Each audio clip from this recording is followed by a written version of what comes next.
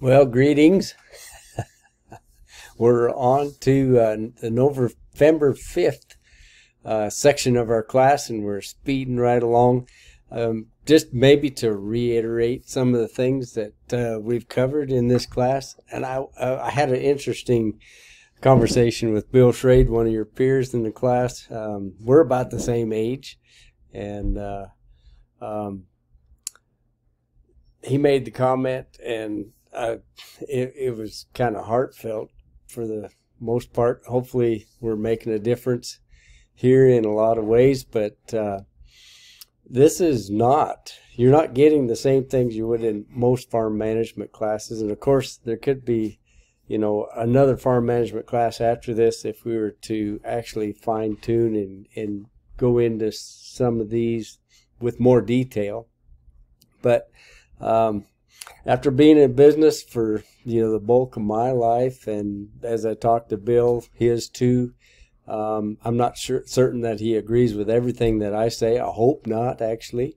But some of the things that I found that were just major roadblocks in small business while I was operating our companies, and gossip for one can be that.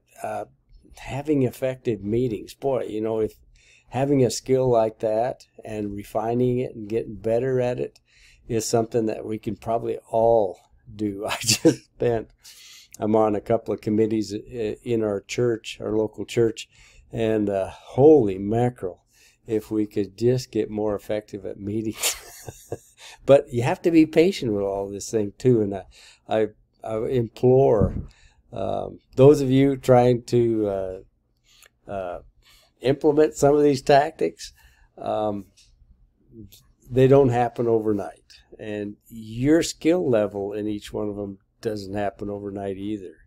And you're going to have to change it and mold it and massage it so that it works in your organization. Any of the things and advice that we've given and some of the videos that I've put out there for you to look at. So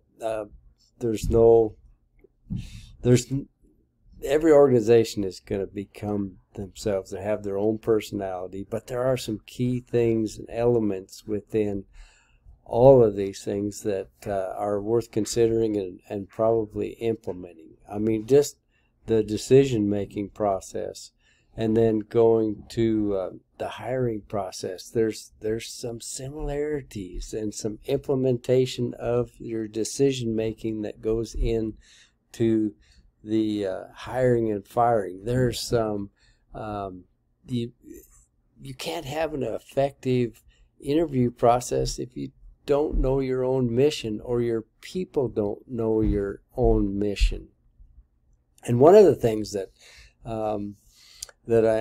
I would ask you to do, if you're right in the middle of it, or you're thinking about starting up a company, maybe it's small right now, you're the only one that's involved in it, is as you add people, is that you keep them up to date on how you expect things to operate, and that you train them in your ways. And if you don't have a way, that's just like training them to do nothing. Or to just employ their own tactics. How else would they know? So giving them some responsibility initially in the interview process, especially as you add people on, will help you through your business career. At least that's what I experienced. And it takes 20 years to become an overnight success. It takes a couple of years to implement a proper interview process in order to get the right people. It may take 4 or 5 years to build up a network and have the file in your file cabinet that says, hey, listen, this is a person that of interest that I'd like to hire and have onboard them onto my team, but I don't have a place for them right now. It's just me right now. But resources that will be absolutely valuable to you in the future. So we're on to balance sheets and income statements, and hopefully you kind of bring things together. We've already talked about budgeting. Expenses, income, okay. We projected and we put in what you've actually done. Your own expenses and your own income. And it's no different, except most of you, especially at this time of your life, if you're a little younger, you're going to have a lot more simplified process. I look at those budgets. You don't have all the line items filled out. That's a perfect time to learn. So, I mean, you can just expand that and grow with it as you implement the same processes of looking at your own data, things you have skin in, and looking at if there's any trends that, you want to trend to the positive on these things. If you want to be a more profitable business, then you're going to have to take a look at what you've done and what you're doing, project what you will do in the future, track it so that you can have some goals in mind if you want to become more profitable. And I ask you to understand that it's not going to come overnight. It may be just incremental. I mean, can you think about it? Just on a very simplified process. If you want to increase your profitability by 1% a month by paying yourself first in some of the ideas that we've talked about, that's 12% per year. That's a huge return when you think about it. Especially if you want to just take your cash and put it in the bank in a savings account at 0.04%, or do you want to get it out there working where it's doing 12% because of a decision I made to actually pull back 1% of the dollars that come in? Okay, and that's really simplified, and you can get really complex with it, but you don't have to. If you start simply, you can go to a more complex business analysis when it's needed. So, first thing, I'm going to have you take a look at what a actual business balance sheet looks like with the assets and liabilities and the different categories, and fit them from your own perspective, your own data, which the net wealth statement that you've been compiling monthly for the last couple of months, plug and play. Put those numbers right in there. Analyze it with the ratios that I've given you. Just a simple, just what I call down and dirty type of ratios to do a real simplified analysis on the balance sheet. You Inc., it's your business. In this case, how you're running your life, and then you track them, and you figure out whether you're trending up or you're trending down, and then you can ask the question, what do I have to change or in order to make a difference and make that thing trend up? Okay, so hopefully you're kind of putting this thing together, and then I'm going to have you actually analyze a business that we put together, the spreadsheet, another colleague and I, and it may not be that typical. So you don't have any skin in the game as far as the projected analysis goes, and the return on investment, return on assets, but it should be interesting to you. And then that by itself, if you just show what the return on assets, the return on equity, return on those different ratios, one-time deal doesn't tell you anything. Again, it's going to be trend analysis so that you can take a look at it from one quarter to the next or 1 year to the next. For most production agriculture, is usually about what we have for data. So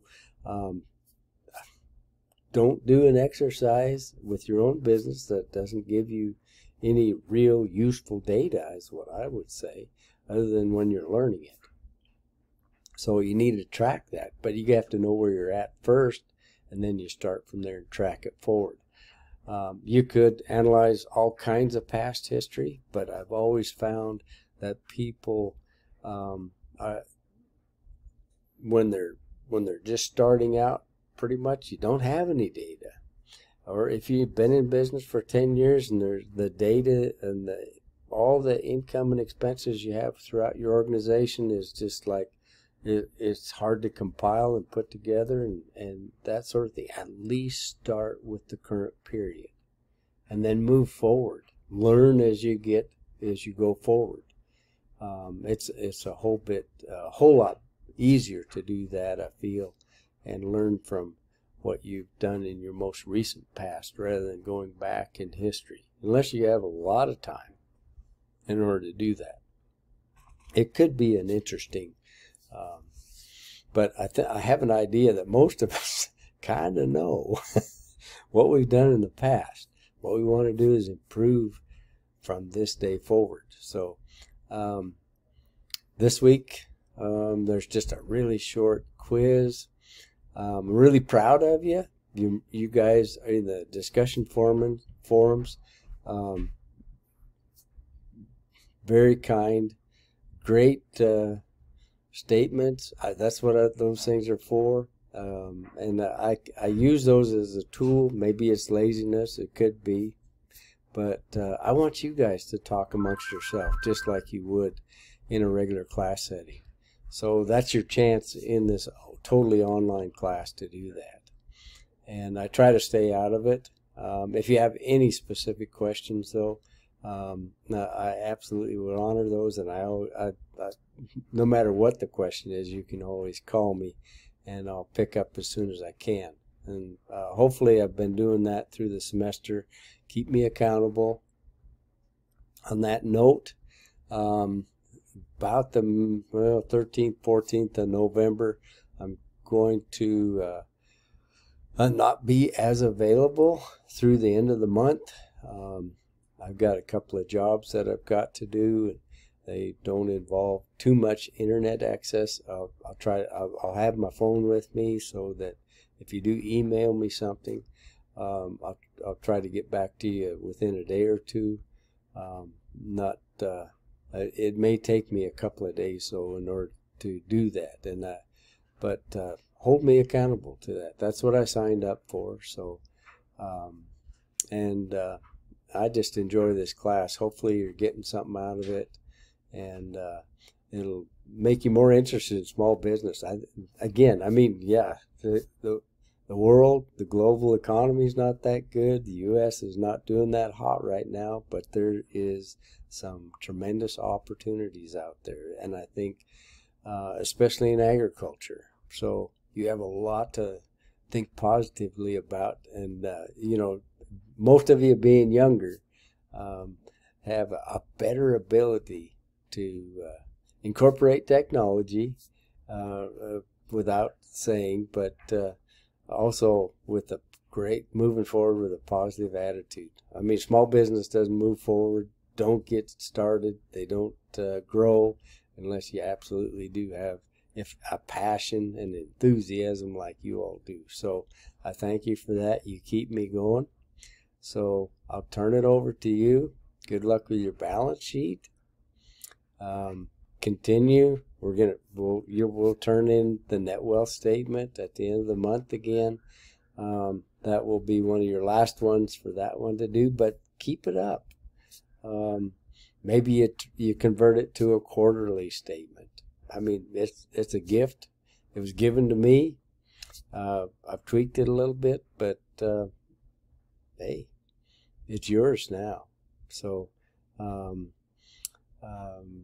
continue with that would be my advice. No marching orders after the semester's over. I may not have too much contact with you, but the agreement also I made to you is that if you ever get in a pinch or you have any other questions, you jump into business, you go out and buy a bunch of cattle, you lease a piece of property, you're going back to the ranch, any questions like that.